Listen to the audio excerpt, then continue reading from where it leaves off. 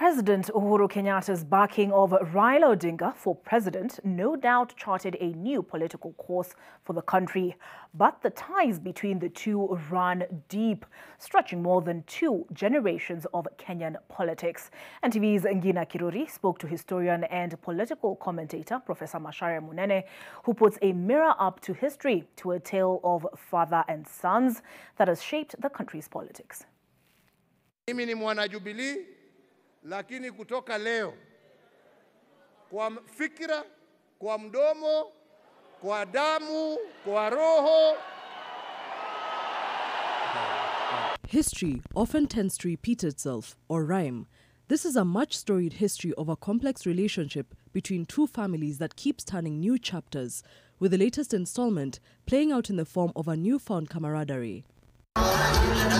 But for all the showmanship, it hasn't always been one big happy family. IBC has been taken hostage by Jubilee by admission by Mr. Chebukati himself today.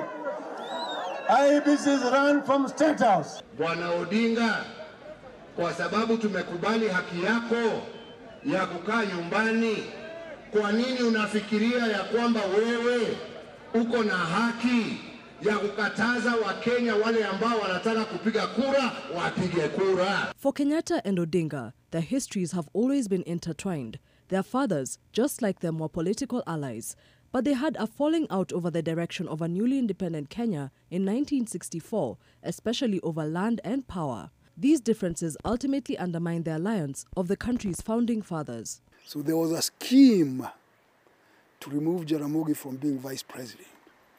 And they created Majimbo vice presidencies in KANU, not government, in KANU.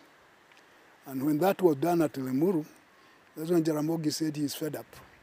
And he resigned to go and form KPU. But perhaps the most striking point of departure in the relationship between the two families is that Raila Odinga and President Uhuru Kenyatta appear to have made peace with each other, publicly at least, something which Jomo Kenyatta and Oginga Odinga failed to do. Since Uhuru is no longer a candidate, Raila is still a candidate. So they are not confronting each other anymore in this regard. And there really is no ideological difference between these two. So if they are not fighting each other for positions, because Uhuru and Raila have been fighting each other for positions, nothing else. But with the president's latest move to set aside decades of a bitter sibling rivalry, political commentators now see the making of a complex love triangle.